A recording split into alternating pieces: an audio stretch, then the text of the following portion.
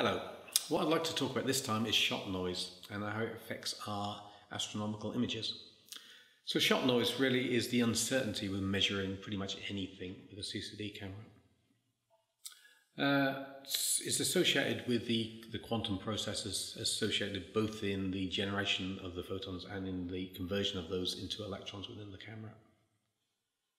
So if we have a part of the sky that we are expecting to get 50 photons from, we might expect from those 50 photons to generate 40 electrons. In one given period of time, we might get those 40 electrons. Then the next time we come to measure, we might get 35 electrons. The next time it might be 45 electrons. There's always that kind of uncertainty associated with it. On the slide we've got here, that then is represented by what's a flat field. All the pixels are illuminated evenly. We might then expect all the pixels to have the same value, but they don't. They have this histogram. The histogram actually gets wider as the illumination gets higher.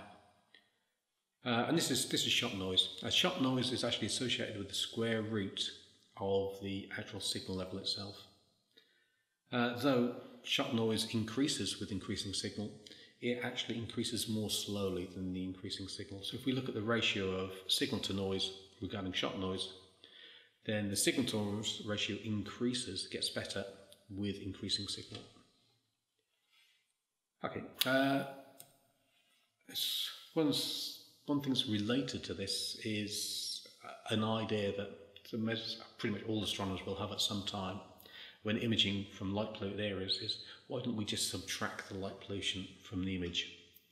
So if we're imaging a piece of sky, light polluted area, we might have a value of 10,000 on all the pixels might get 10,000 worth of background counts.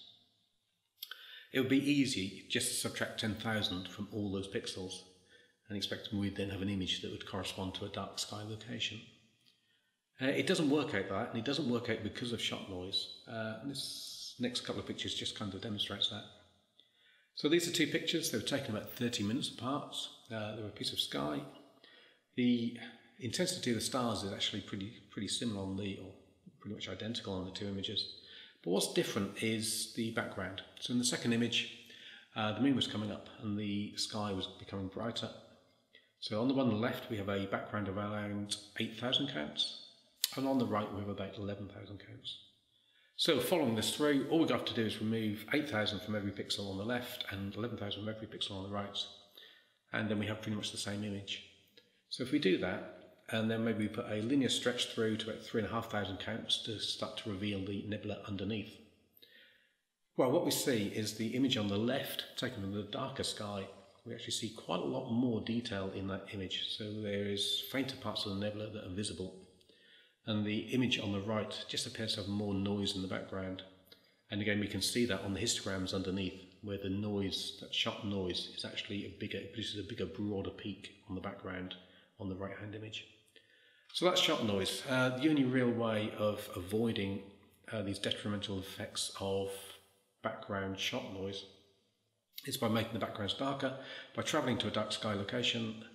We can introduce nebula filters or narrowband filters if we are imaging from a light polluted area, or light pollution filters can be useful as well. If we're imaging brighter objects and we want to make sure we've got the most signal to noise ratio, the best quality signal, then we want to be imaging or taking as longer exposures as possible, so as collecting as many photons from that area as we can before we saturate the sensor, because we know that as signal is increasing, the shot noise is decreasing at the square root of the signal, which is at a slower rate than the signal. So that means that cameras with a bigger full well depth are more able to take advantage of these longer exposures. Okay, I hope that's been useful. Thank you for watching.